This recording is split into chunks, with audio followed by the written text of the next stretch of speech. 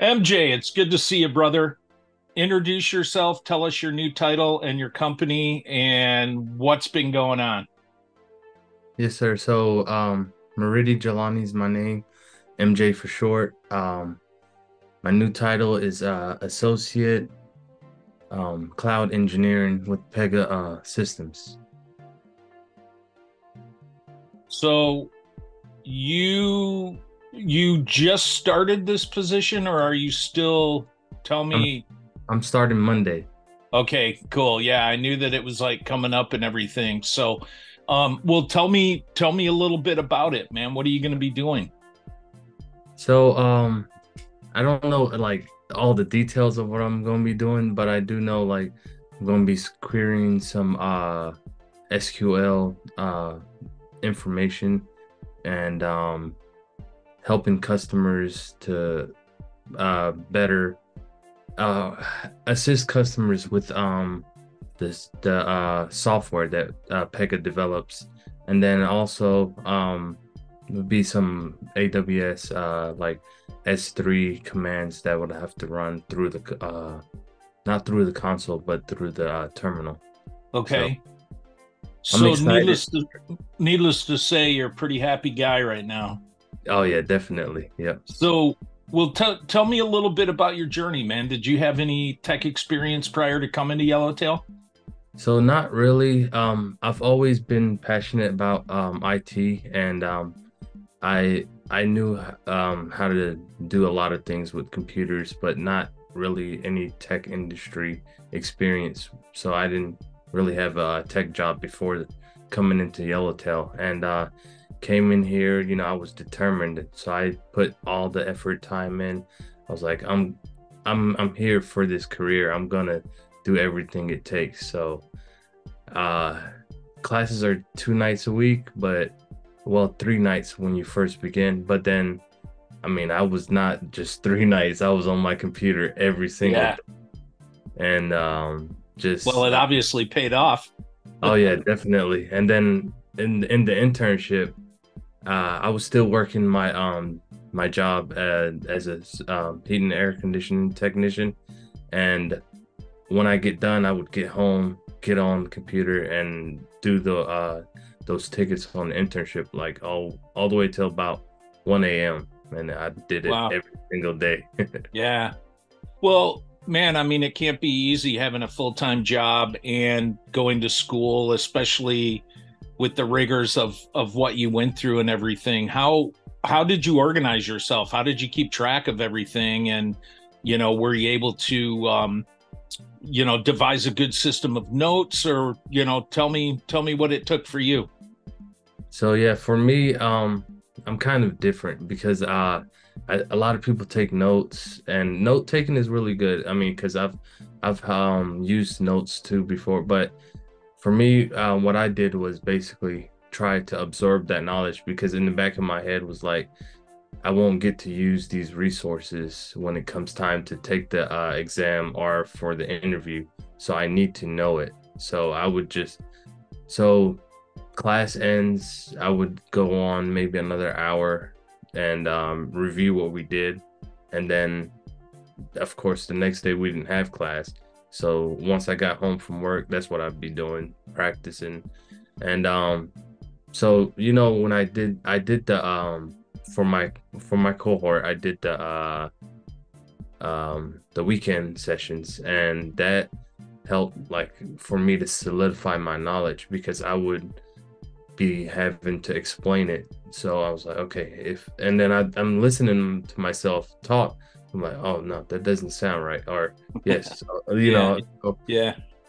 for me that was a big help, because that helped me to solidify my knowledge, and then at the same time make sure that okay, continue to add on to it.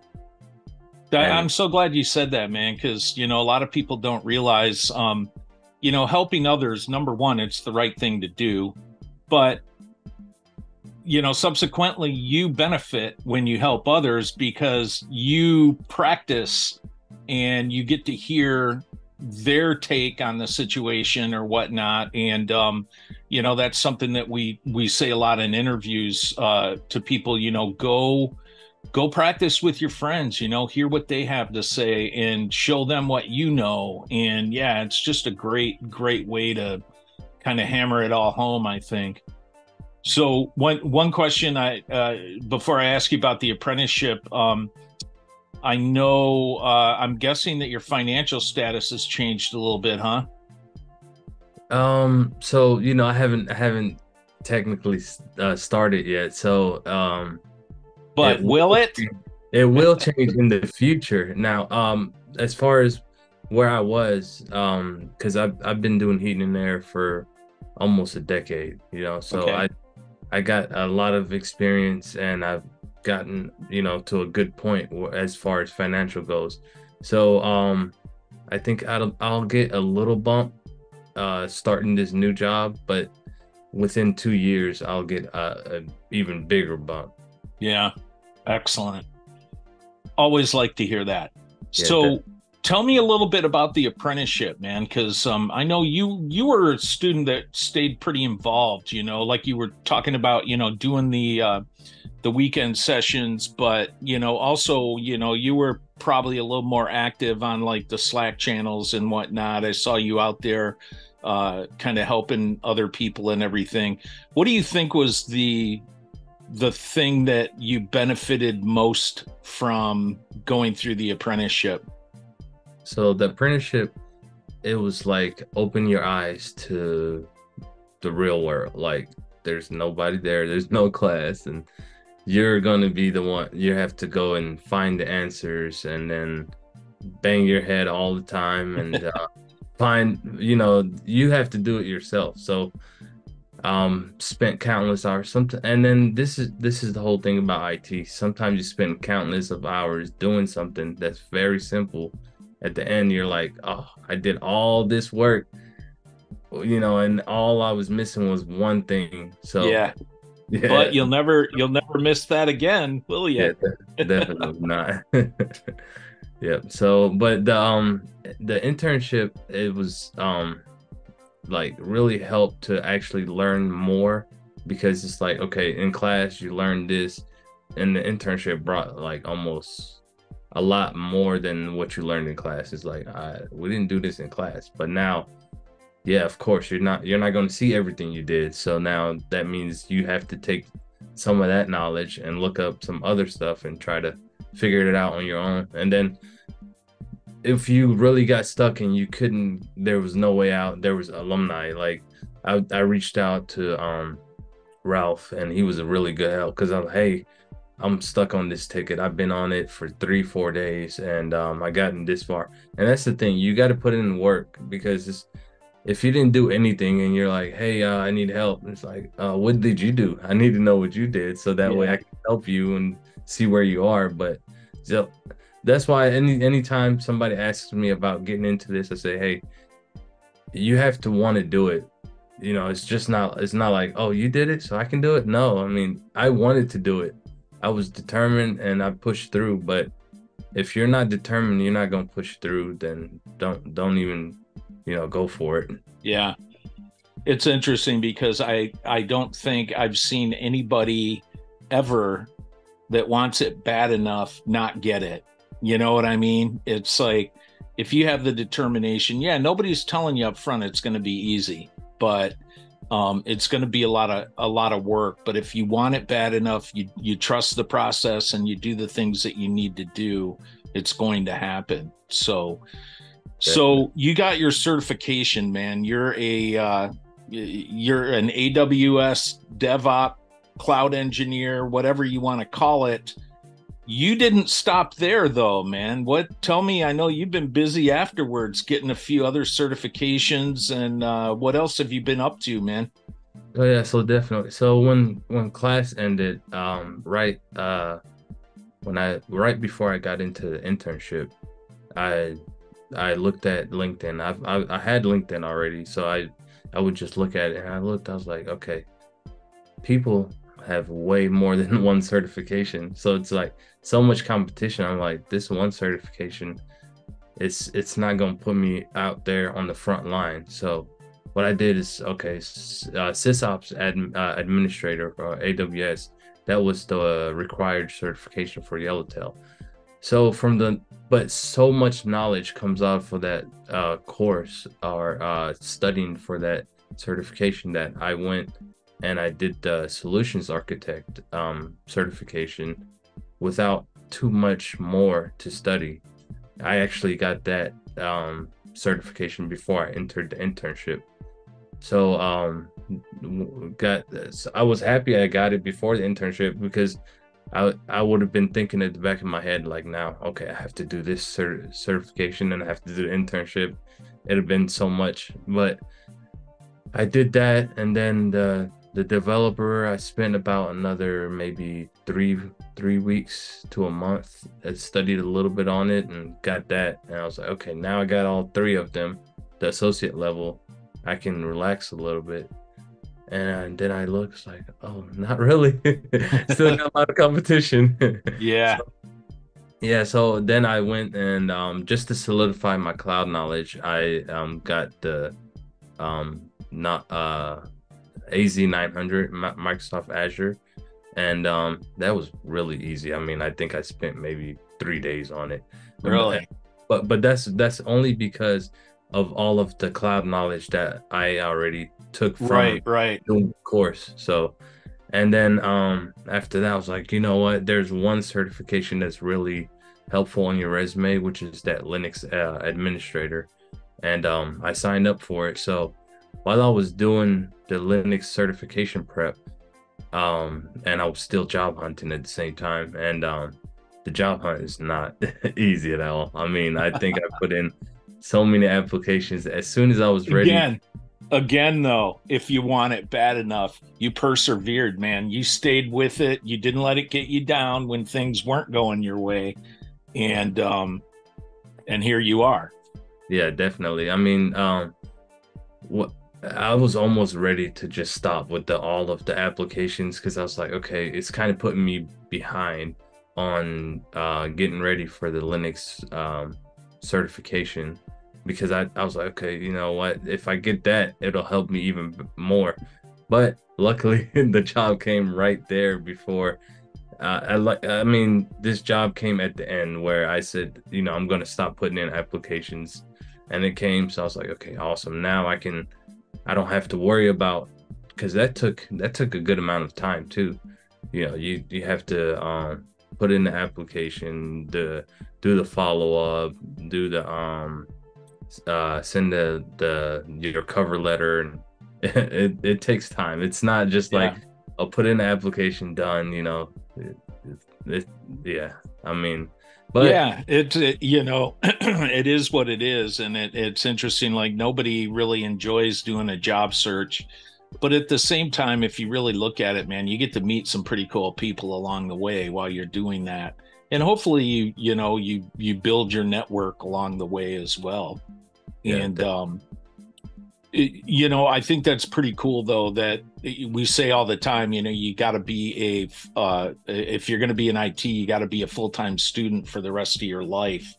Mm-hmm. And you're, you know, with the way technology changes and all the different technologies that are out there, it's setting you up to have all this knowledge so that there's so many more paths that you can go down now. Have you thought yet much about, like, where's MJ 5 years from now? Oh yeah, definitely. So within 2 to 3 years, I want to have my professional certifications, the AWS, which is the DevOps and Solutions Architect. If I get those two, and then further along, I want to maybe dive deeper into DevOps or go into Solutions Architect, one of those two paths. Okay. I know, like, right now, after I get my Linux certifications, I want to go into Terraform, get that, and then Kubernetes. So when you have knowledge on Docker, Terraform, Kubernetes, I mean, you can go anywhere with those. Yeah. And then at the same time, the biggest thing is security and networking. And when I say networking, I mean in IT, not like right. network. Yeah. Yeah. You know, those two things, they help you tremendously. And when we started at Yellowtail, there was IT fundamentals and networking, and that was at that time that was so much to grasp because it was new information. But once you go along, things start to like settle in. You're like, oh, that makes sense now. That makes sense. So you have to give yourself time to also say, okay, this knowledge is gonna come. I just need to keep at it, because it's like Yeah. some days like I feel like I'm not learning anything. There's so much knowledge coming, but then you're like, oh, I do know this. I take a test like, okay, I do know it. Yep. Yeah. So Yeah, that's awesome, man. Well, again, the perseverance and the determination, um, they say, you excuse me, you should never quit because you don't know how close you were to crossing the finish line. It's like it could, you might have decided to quit, and then that very next day that call didn't come. So I applaud you for that, and I applaud you for not only for all that you've done for the community and your cohort and stuff like that, but your continued education, and know that we here at Yellowtail are always here to help you in any way that we can. We try not to we're not going to say, don't let the door hit you in the butt on the way out. It's like, no, man, we appreciate seeing what you're doing, and we want to be there to support you and everything. So, man, one final question for those that are interested in a career in IT, but are kind of hemming and hawing a little bit, and, wondering if they should do it or not. What advice do you have for those people? I would always say, so look into it, see if it's something that you like.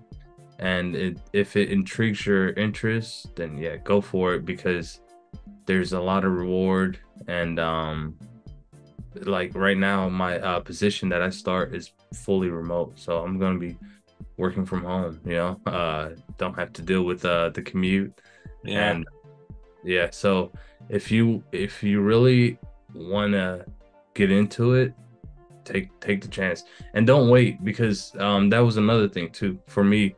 I was like, I felt ready. I was like, you know what, this is the time, I'm gonna do it. I remember my wife saying like, well, financially it'll be better if we do it next year, and I was like, well, yeah, but that'll just be a year that I'll be behind, whereas if I do it now, I can be into it, and then you get financially better after that year. So it's like, Yeah, I like that, man. Once you start making excuses, it's kind of like it reminds me of people that are starting families and everything. Should we have a kid? And it's kind of like, well, we're not quite ready for it. Let's do it next year. Next year, all this new stuff starts happening. Well, we're not quite ready.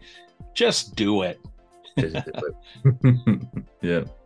Yep. Because if you don't do it, then you're like, dang, I wish I would have done it so long ago. Because that was my first thought when I first got it back into it. I was like, wish I would have done this so much longer ago, because it was my passion all along. And since I took 10 years doing something else, I could have been 10 years I was doing this. So, yeah. But hindsight is 2020, dude. You did it. Yeah, definitely.